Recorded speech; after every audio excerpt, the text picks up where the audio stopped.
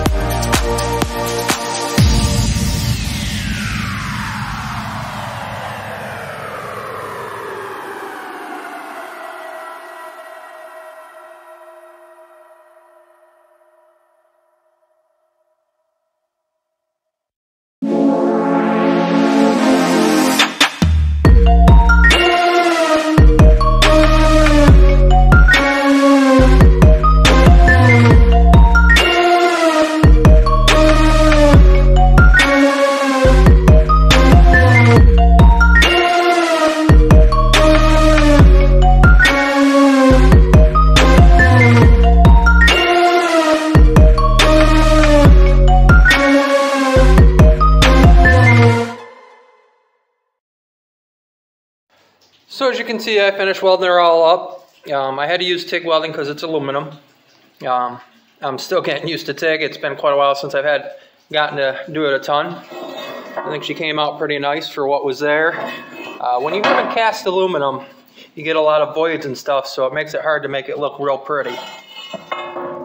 But what I'll do is put her back in the jig. That way, as it cools, it'll maintain the dimensions. Again, thank you for joining me. Have a good day.